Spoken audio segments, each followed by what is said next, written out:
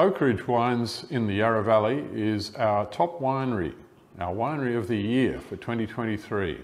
A very exciting winery, and David Bicknell is the long-serving chief winemaker and manager there. He's been working at Oakridge for over 20 years and making fantastic Chardonnay, Pinot Noir, Cabernet and so on.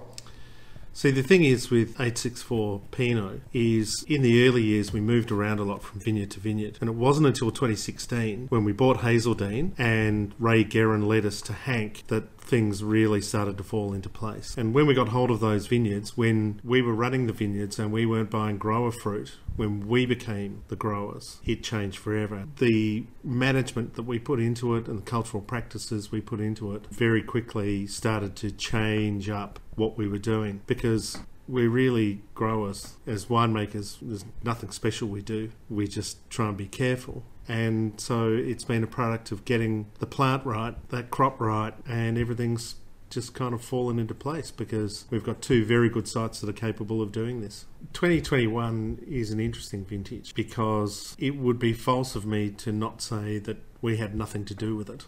You know, the crop level, bunch weight, bunch size, berry size, flavour, ripening time, all of those things, you know, they just hit that wonderful little sweet spot in the middle, and it was easy. I mean, we got ourselves into that position, but it was a really good vintage.